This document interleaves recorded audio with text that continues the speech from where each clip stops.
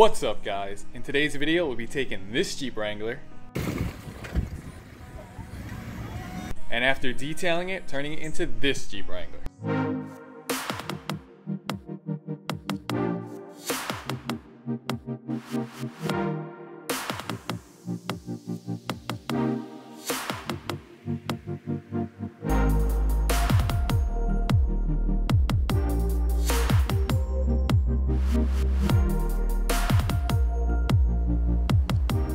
As you could tell, I have my work cut out for me. I'll be using a 2-bucket method, a foam cannon, I'm gonna clay bar, and then I'm gonna finish with a 1-step polish.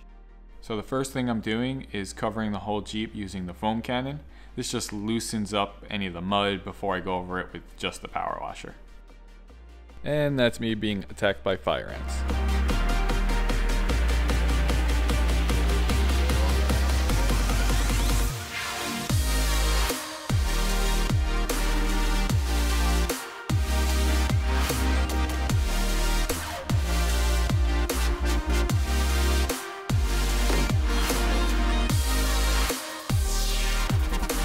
The amount of mud and dirt that came off of this thing is just unbelievable. And in a little bit, I'll show you just how much actually came off.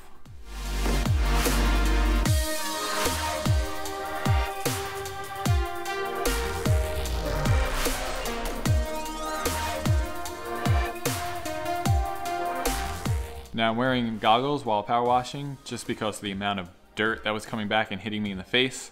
So definitely needed eye protection here.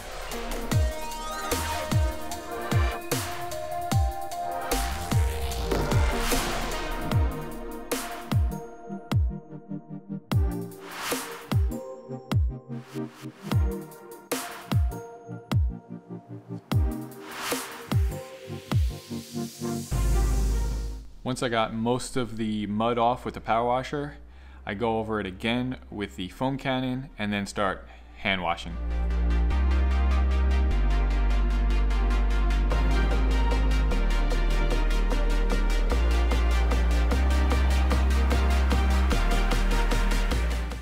Now I'm using 2 different buckets and 2 different mitts. One's a wash and one's a rinse bucket. And then one mitt is for the top of the Jeep, and then the second mitt is for the bottom of the Jeep and then the wheels.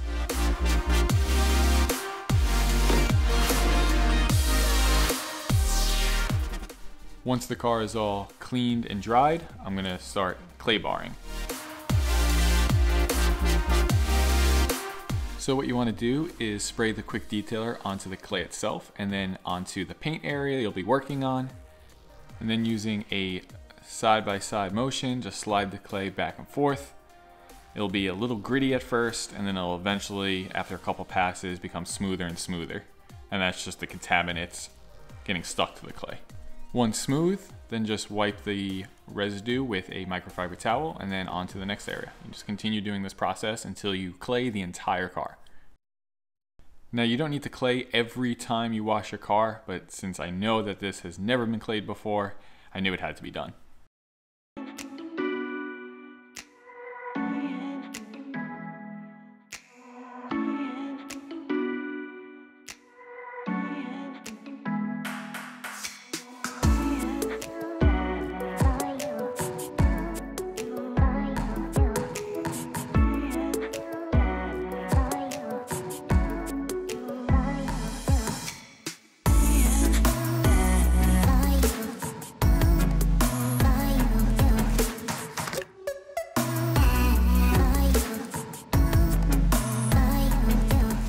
After claying, I taped off any rubber or black plastic because the polish can actually turn this white if it gets onto it.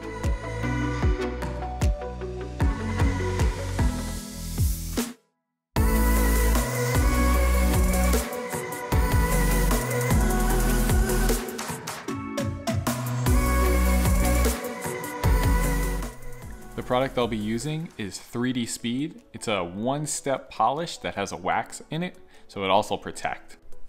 After applying a few pea-sized spots with the polish on the pad, you're gonna dab the paint to just spread it, and then using a lower speed setting to work the polish into the paint before going to a higher speed setting and really correcting it.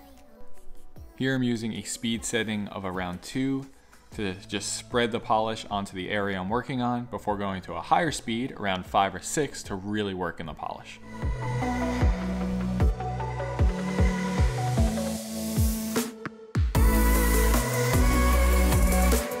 This paint wasn't terrible, but wow, what a difference just this one-step solution made.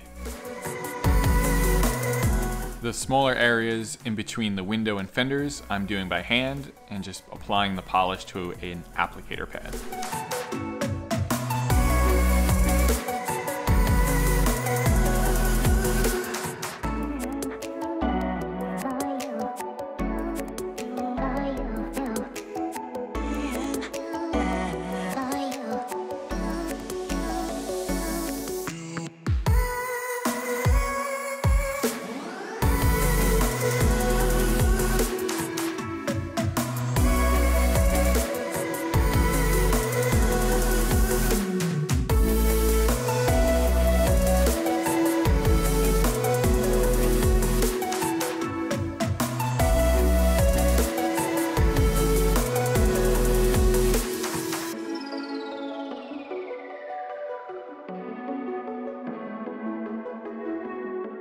That guy to the left of me is my brother. He helped me film some of the shots, so it wasn't just all GoPro footage. Would love to know what you guys think. Do the cinematic shots add to the video?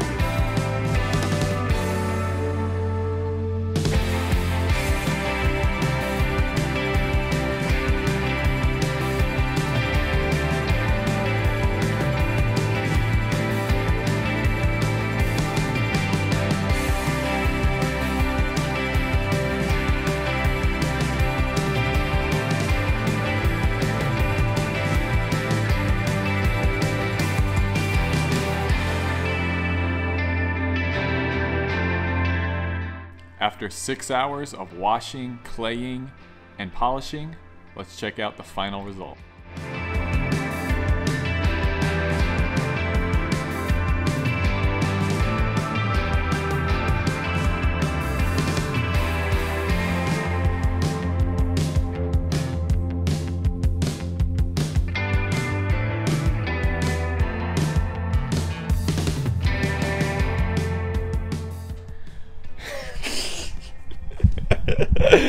Oh. What's up, guys? Now that the exterior is done, we're gonna move on to the interior. Luckily, the owner had the doors on when he went mudding, so there isn't so much mud inside, but it still needs a deep clean.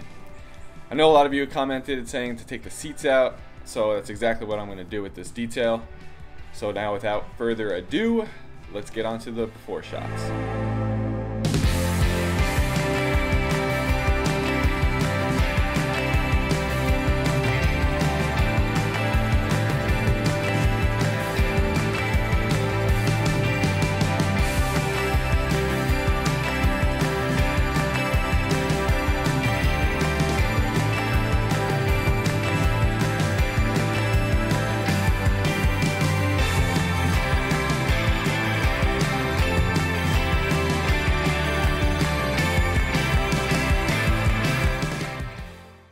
First things first, take the seats out. Now, I unbolted all the screws for video purposes. That took me forever. Way longer than I thought it would.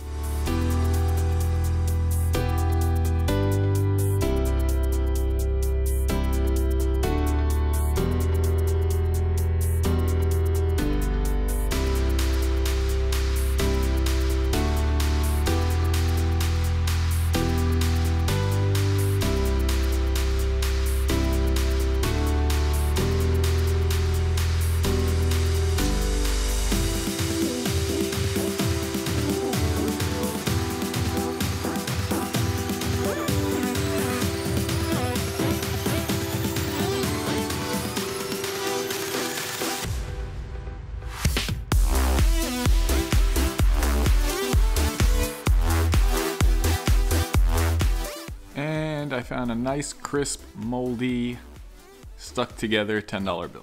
Of course, I gave it back to the owner. So I found this plastic fork, which actually came in handy because it helped me scoop all the garbage and like that gunk that's underneath there.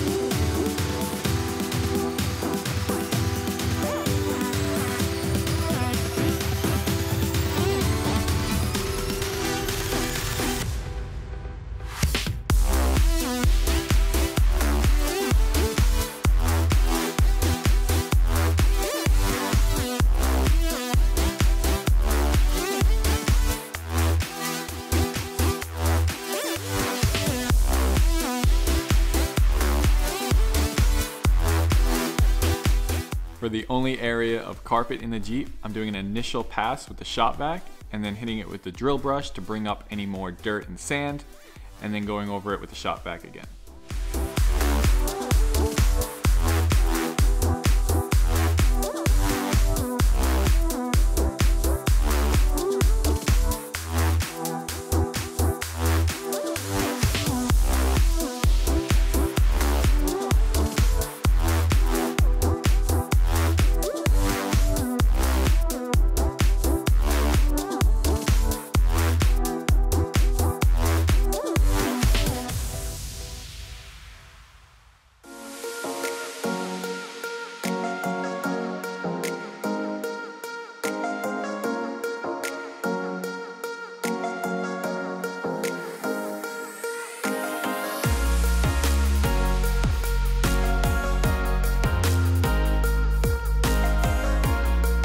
Now these were the worst cup holders I've ever done. Besides soggy papers, there were about $20 worth of coin mixed with what looked like pond scum.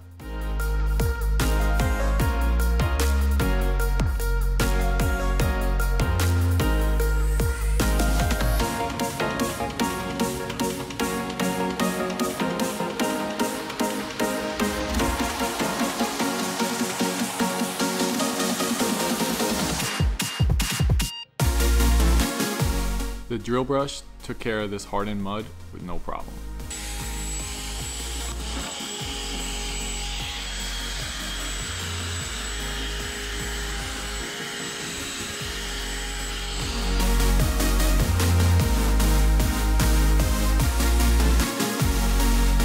I'm going around the Jeep using the drill brush to go over any area that has that hard caked up mud.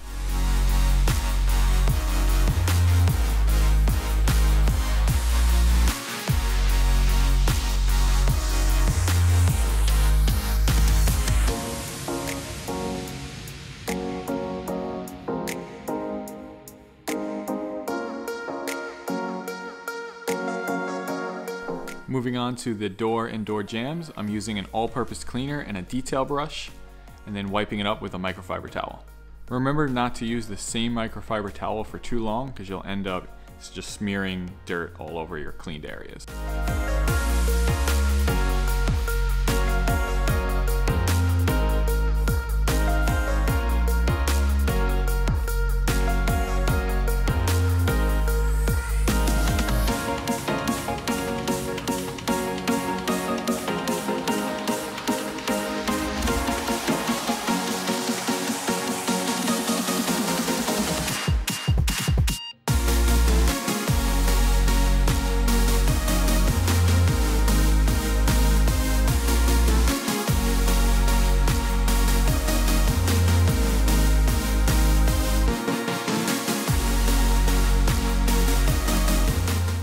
recommend a steam cleaner enough for areas like the center console. It helps with melted crayons, candy, spilled soda, or in this case, pond scum.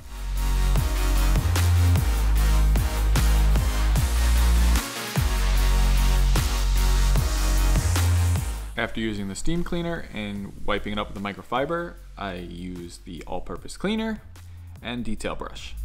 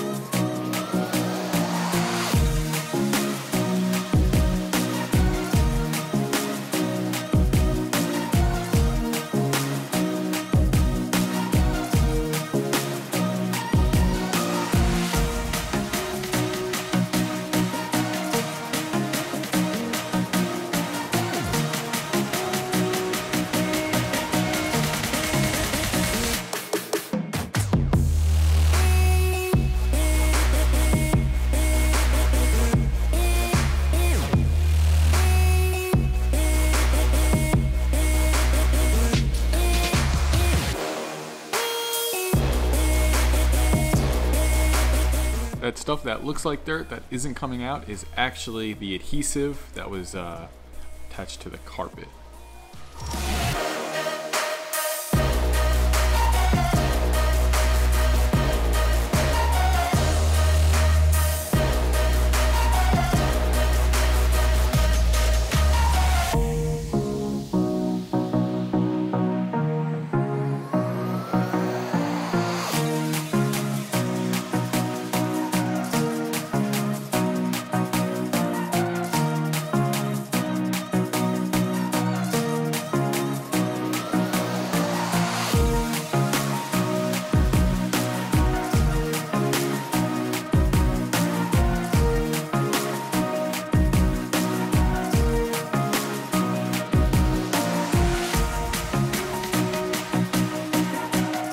To shampoo the carpet areas, I'm using a carpet cleaner diluted 15:1 and my chemical sprayer, and then the steam cleaner just to help with the extraction process.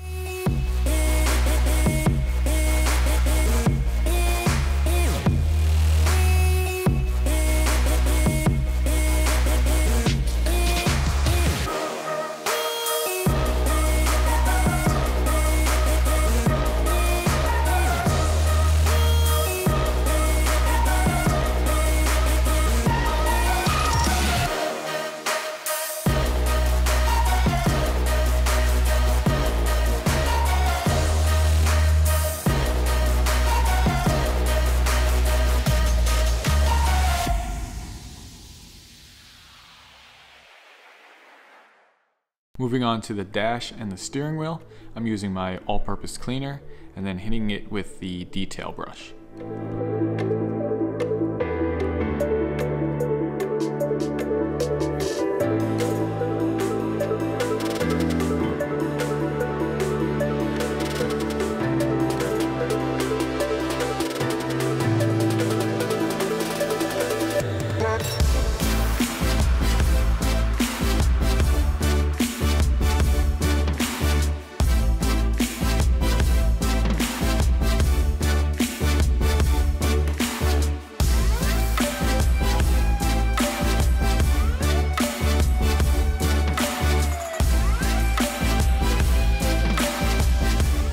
While vacuuming the seats, my camera actually stopped recording, but just wanted to let you guys know that I did vacuum the front two seats.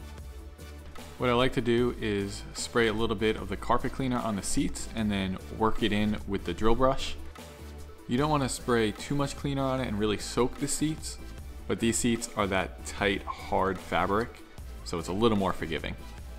And because of that, I knew I wasn't going to be able to use my extractor, so all I did was wipe it up with a microfiber towel.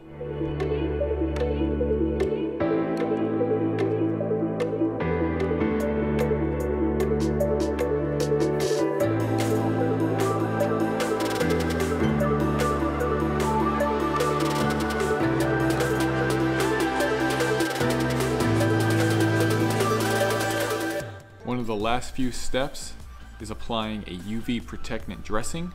Product I use is Silk and Shine by Chemical Guys, and I swear by this stuff. The shine lasts weeks without it being greasy.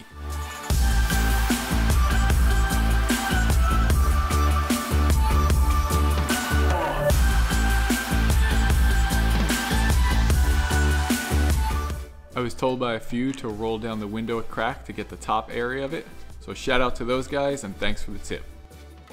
On windows that are really bad and dirty, I use one microfiber and then go over it again with a waffle weave microfiber.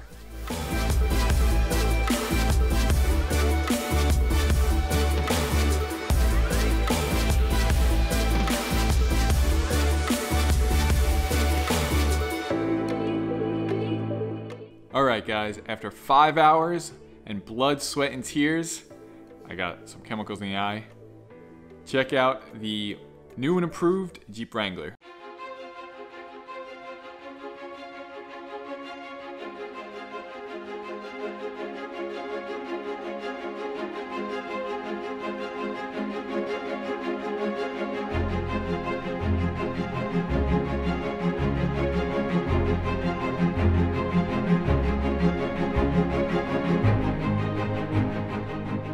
If you guys like this video, please give it a thumbs up, and if you're new, say hi and hit that subscribe button.